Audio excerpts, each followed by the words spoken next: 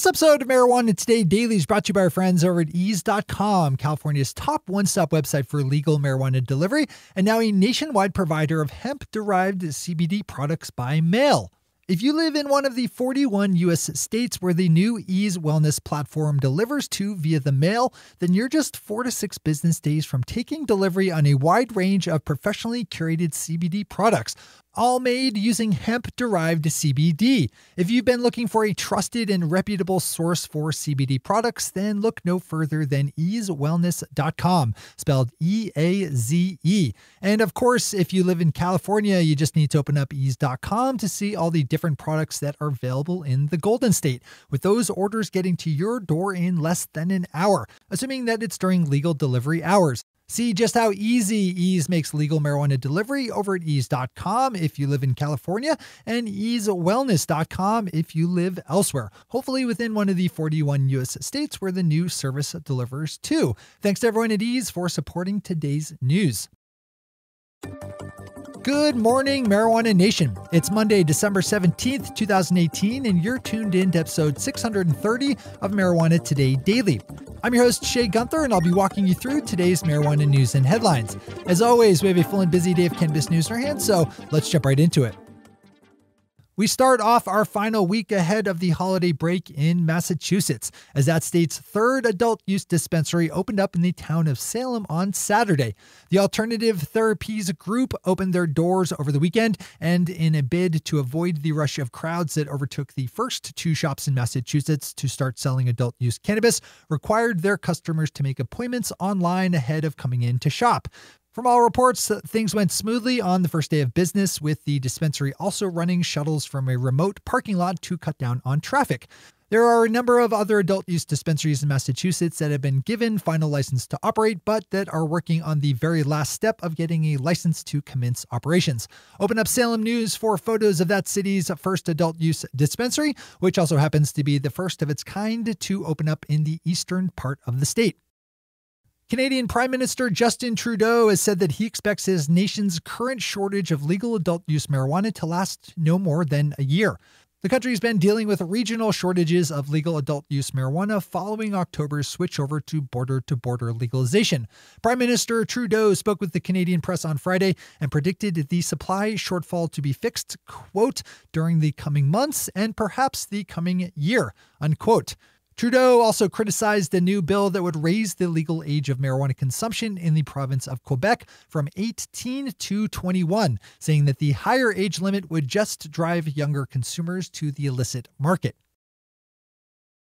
Our final top story today is a pickup by Jeff Smith over at Marijuana Business Daily of an amendment set to be introduced by U.S. Senator Cory Gardner of Colorado that would lift some of the financial restrictions currently placed against the legal marijuana industry by federal officials. A spokesperson for Senator Gardner said that the language of the amendment would be similar to the STATES Act, a bill co-sponsored earlier this year by New Jersey Senator Cory Booker and Massachusetts Senator Elizabeth Warren. Senator Gardner's new amendment would be attached to a broader criminal justice reform bill that's being considered this week. But with the holidays just ahead, there's not a whole lot of time for anything real to happen. Those are our top stories for today. It's time for Marijuana Today Daily Headlines Blitz. Before we blitz out on headlines, let's quickly thank our sponsor, ease.com, California's top one-stop website for legal marijuana delivery, and now a nationwide provider of hemp-derived CBD products by mail. With the holiday season in full effect, it's probably not a bad time to get some ideas for holiday gifts for those special cannabis consumers in your life. Swing over to ease.com and open up their 2018 Holiday Gift Guide, which has lots of great suggestions for things you can gift your marijuana pals this Christmas, Hanukkah, Kwanzaa, winter solstice, Festivus, or whatever other holiday or non-holiday you choose to celebrate. If you live in a part of California where Ease is active, you can take delivery of any holiday gift you buy in less than an hour. And if you don't, well, you're just going to have to dream of the future date when Ease adult use delivery lands in your state. You can also swing over to easewellness.com and get a mail delivery order in for all of the professionally curated hemp-derived CBD products up for offer over there. That's ease.com and easewellness.com with Ease spelled E-A-Z-E. Thanks again to all the good folks over at Ease for helping make our show possible. All right, time for the Blitz. Last week, the Canadian province of Ontario announced details for how it would open up its adult use legal sales system. As regular listeners know, Canada legalized adult use marijuana nationally in October, but is leaving it up to its provinces to work out most of the details for how that will actually work. Ontario officials laid out those plans on Thursday, saying it would start with a lottery to hand out 25 dispensary licenses by the end of March, with an assessment of available supply to be made afterward before any more shops would be allowed to open. Massachusetts is figuring out that there's not really a way for anyone to quantifiably measure how impaired a person is on cannabis, unlike with alcohol, where it's easily determinable how drunk a driver is through the use of a breathalyzer or blood test. On Friday, researchers with the state's Cannabis Control Commission told a special legislative committee that it's not possible to measure cannabis consumption impairment. This is a long-running storyline, but one that will probably pop up in every state for a good while. The Massachusetts committee will hand in recommendations to the state legislature at large by the end of the year. The Iowa Board of Medicine voted on Friday to add a specific type of autism to their list of medical marijuana qualifying conditions.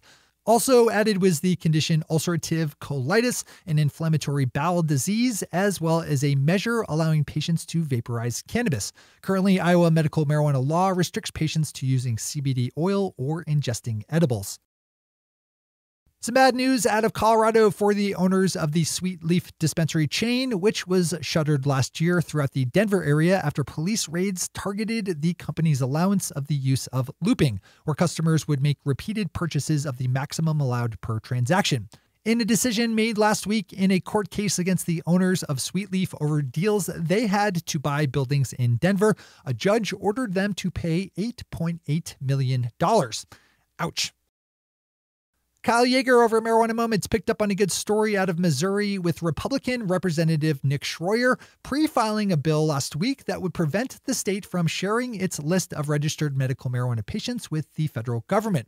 While I think it's pretty safe to say right now that the chances of any kind of federal crackdown on medical marijuana patients are slim, we do have a cornered criminal president in the White House right now, so who knows what could happen. Probably not a bad idea to err on the side of being overly protective. The Canadian press has voted marijuana legalization to be their top business story of 2018. The company polls its editorial staff each year about their thoughts on the news, and this year the story of nationwide Canadian legalization was probably an easy one to pick first. And finally for today, we end with a story of social justice. NJ.com is reporting that Dane Foster, a 36-year-old father of 4 and green card holder from Jamaica, is being deported by the Gestapo. The U.S. Immigrations and Customs Enforcement, also known as ICE. Mr. Foster, whose wife is a disabled military veteran who depends on her husband's income to help support their family, was arrested last week and is being booted from the country because of some simple marijuana possession charges from the early 2000s and 2014, and because our president is an evil, cruel racist. Read this story. Those are the headlines and news for the day. I'll be back with you again tomorrow morning with another information-packed episode of Marijuana Today Daily. But in the meantime, if you have any stories to share or feedback to give, zip us an email to headlines@mjtodaydaily.com. And while you're clicking around the interwebs, swing over to our Twitter account at MJTodayDaily and visit our website at mjtodaydaily.com to find links to all the news we cover. Thanks to our sponsor, Ease, and to all of our awesome patron listeners for the support that makes this show possible. To join the illustrious ranks of the patron listeners yourself, swing over to our website at mjtodaydaily.com and click on that big blue button at the top of the page that says Become a Patron. I'm your host, Shay Gunther. Thanks for tuning in and starting your day with marijuana today.